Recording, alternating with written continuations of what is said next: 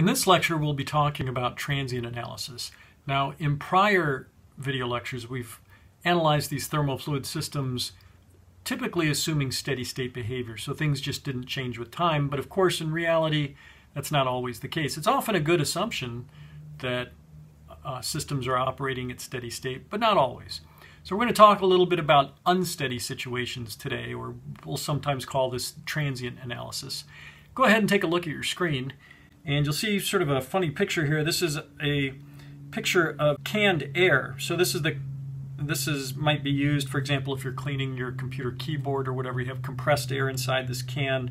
Press the button, and you get a high stream flow of air coming out of that, and you can use it to clean stuff, whatever. But the reason I show it in this particular picture is if you have a can like this, like a spray can, and you discharge it, almost all the way, what you'll find is that the can itself actually gets pretty cold. And what we're going to talk about today is related to this. It's a transient analysis. So if you look at what's happening in this can, it's changing with time, right? So the mass of air inside that can is decreasing as you discharge it. So it's not in steady state. It doesn't look the same at every instant in time, but it's changing with time. And so that's why, in that situation, we call it a transient analysis or an unsteady analysis. And I'm going to talk a little bit later at the end of this video lecture about why that can gets cold. We can do a first law analysis and combine with conservation of mass to explain it. So let's go ahead and take a look at the equations for transient analysis. So first of all, recall that when we say that something's at steady state, it means that the time derivative of whatever, the three dots just means whatever, is zero. So like it could be the time derivative of the mass inside the control volume is zero, the time derivative of the total energy inside the control volume is zero. It's just not changing with time. But if we're dealing with a transient analysis, or one that's not at steady state, or we call that unsteady, then that means that time derivative is not zero. It is varying with time. So that's what we're going to talk about today. Now, we could certainly look at the rate at which quantities are changing with time using our standard form of conservation of mass, or the first law of thermodynamics down here. This term right here, if it's an unsteady situation, this term here and this term here would not be zero in those situations. So, for example, if we were filling a can with, or filling a barrel with water, for example, the mass flow rate coming in would be positive. Let's say it's sealed, so there's no mass going out, and then you would see that the mass inside the barrel would be increasing with time because this term would be positive, right? So that would be an example of an unsteady kind of analysis. So you can certainly look at how things are changing with respect to time using our standard form of conservation of mass and the first law. So that would give us the rate at which things are changing. But sometimes we want to look at the before and after. We want to see how the total mass has changed, not the rate at which mass has changed, but how much has the mass inside the control volume changed. So the way we can do that is we can integrate this rate form of conservation of mass with respect to time, and when we do that, we'll get this form. So what we're doing is we're just integrating like this term with respect to time, and that'll give us the change in the mass in the control volume. So the delta MCV would be like the mass in the control volume at the final time minus the mass in the control volume at the initial time. So it's just how the mass in the control volume has changed with time. This term, this is the rate at which mass is coming in through the inlets. That would just be integrated with time. That would just end up becoming how much mass has come in at the inlets. It's just the total mass that's come in to the control volume through the inlets. Similarly, the rate at which mass is leaving the control volume would integrate in time to how much mass has left the control volume in that time period. So this is what conservation of mass now looks like when you integrate it with respect to time. The change in mass inside the control volume is equal to how much mass you've put into the control volume minus how much mass you've taken out of it. It makes sense. Okay? You can do the same kind of idea with the first law of thermodynamics. It's a little more complicated. So we have this rate form of the first law. We'll integrate that in time. Now when we integrate this one in time, one of the things we have to be careful of is the total enthalpy term. This is the specific total enthalpy. We're going to assume that that specific total enthalpy remains constant with time when I do this integration. And the reason I do that is because I can then pull it outside of the time integral when I do the integration. If it varied with time, then I would need to know how this varies with time when I do the integral. So that would just depend on the problem. I couldn't write, I would just have to leave it as an integral since this would depend on time. But if I assume that this is constant with time, then I can pull it outside the integral. And what we'll get in that case is the following. The rate at which the total energy in the control volume changes with time just becomes the change in total energy within the control volume. So again, it would look like, for example, the total energy in the control volume at the final time minus the total energy in the control volume at the initial time. Instead of the rate at which we have heat transfer into the control volume, we would have just the total amount of heat into the control volume. Similarly, the rate at which work is done by the control volume, other than pressure work, that would become the total work done by the control volume on the surroundings by things other than pressure work. And then these terms, this is the how much total enthalpy comes into the control volume through the inlets.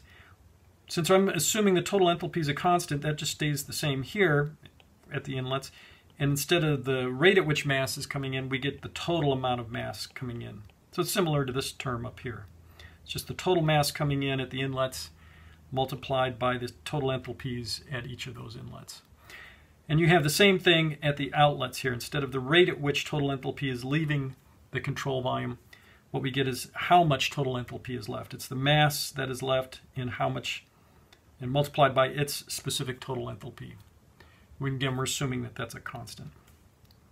So this is now our sort of before and after expression for the first law.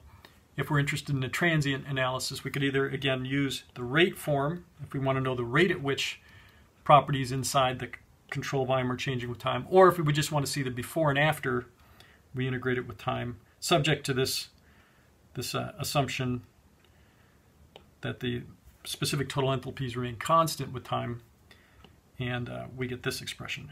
Again, if you're dealing with specific total enthalpies that are changing with time, instead of having this expression, what we would have in that case would be something like this. Let me just write it down here. This expression would end up looking like, at each of the inlets, you would have the integral of m dot times this expression.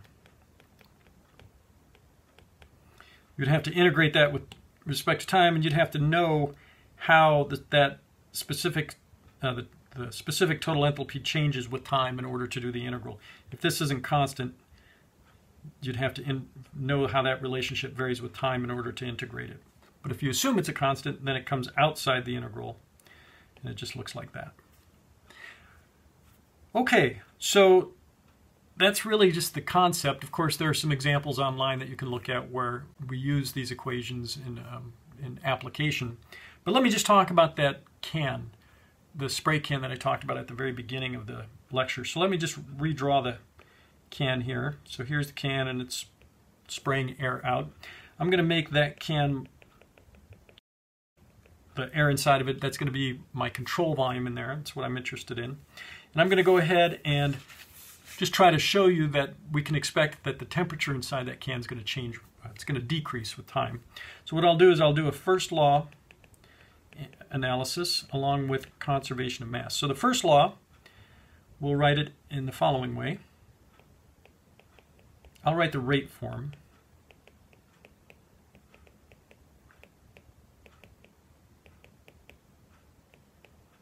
There's only one outlet in this control volume, right? There's just one outlet. There is no inlet. I'm still going to write the inlet here as well as the outlet, but I'll just set the inlet term to 0 in just a moment. And rather than writing out the specific enthalpy plus kinetic energy plus potential energy, I'll just write it as H sub T for total enthalpy.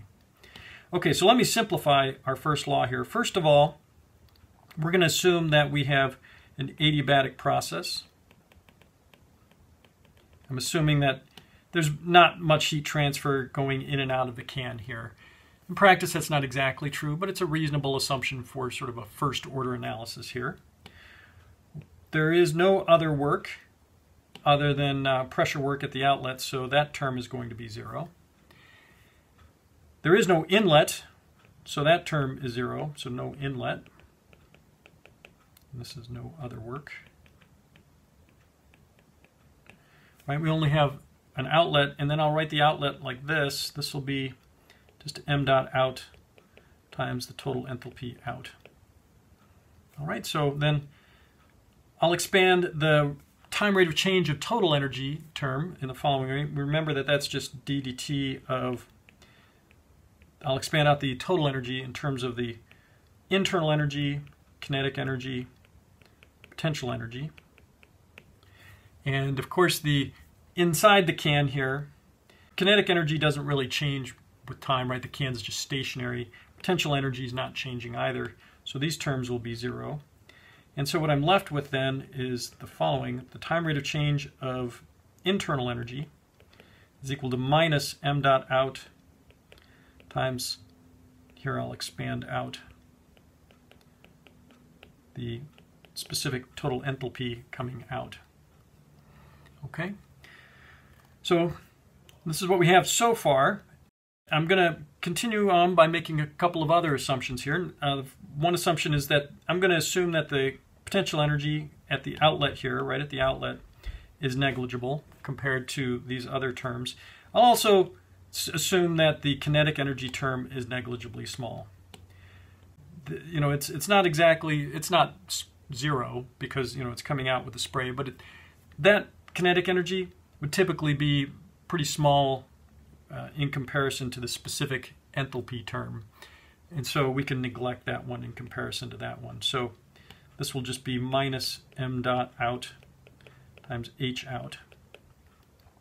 As far as this expression, the internal energy will be, of course, the mass inside the control volume times the specific internal energy within the control volume.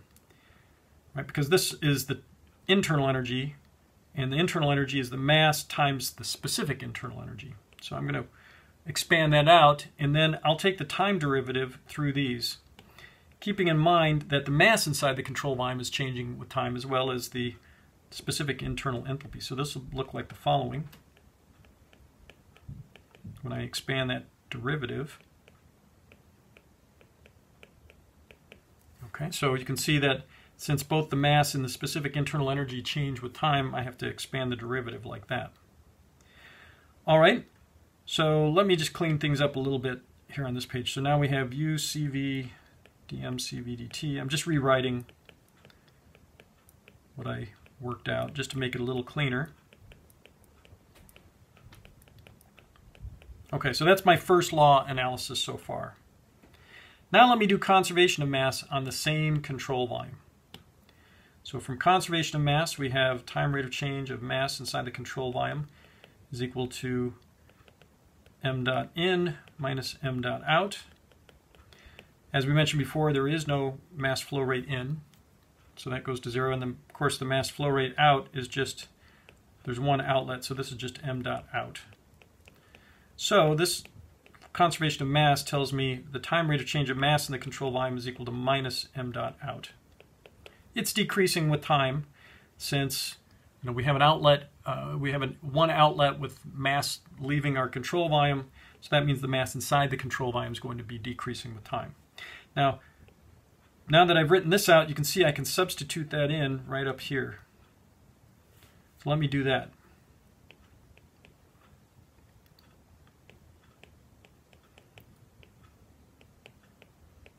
Okay, we're getting close now.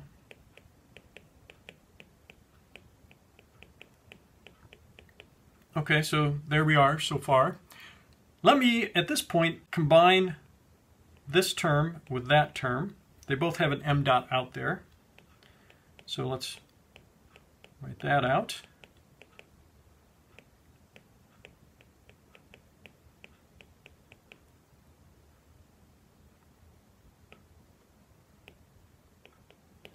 Okay, so we have that. Notice that when I write this expression, we have the minus for the h out, that's right here.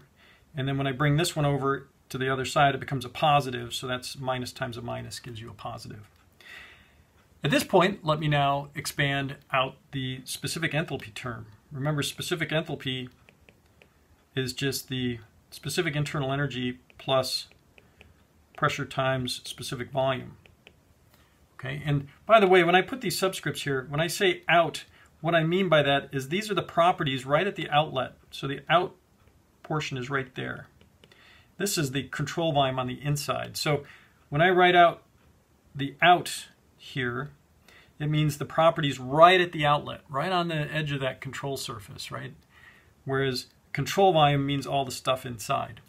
Now, if you think about it for a moment, as we discharge that air, the properties of the air when it comes out are going to be the same as the properties within the control volume, right? So it's not like the properties change a whole lot from here to the edge of the spray nozzle. It's the same air. So when I write down U out here, that U out's just going to be the same as what's happening inside the control volume. So this is really like U CV plus P little v CV for my specific enthalpy.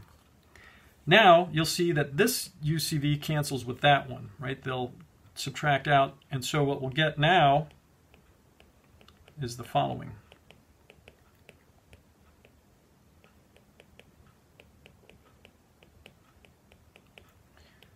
That's the expression I was trying to get to ultimately.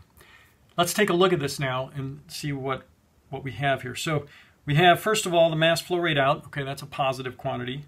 Pressure times specific volume out. Those are both positive quantities, right? We're not going to have a negative absolute pressure. We're not going to have a negative specific volume. So that means this whole right-hand side here will be less than 0 because of the minus sign here. The mass in the control volume, of course, that's always going to be positive. You can't have a negative mass. So what that ultimately means then, therefore, the time rate of change of specific internal energy within the control volume is going to be negative. So the internal energy is decreasing with time. Now, if you think about it for a moment, if we're dealing with compressed air, for example, the internal energy is just a function of temperature, which means that if the specific internal energy is decreasing with time, that means that the temperature will also be decreasing with time. So thus we can show through some analysis that we would expect that the temperature in the can should be decreasing with time as we discharge it, right? So we did that, just as a reminder, by analyzing the first law, not assuming steady state, so we retain that term, and then we combined it with conservation of mass. And then we also, one other important assumption that we made here was that the properties right at the outlet are the same as the properties within the control volume. That the air that's in the can, when it makes its way to the nozzle, it has the same properties as it's leaving the control volume. So those were the three main points in that analysis to show that the temperature in the can will decrease with time. Okay, take a look at the examples that are posted online so you can see additional problems where we actually do some numerical calculations. We'll end it there.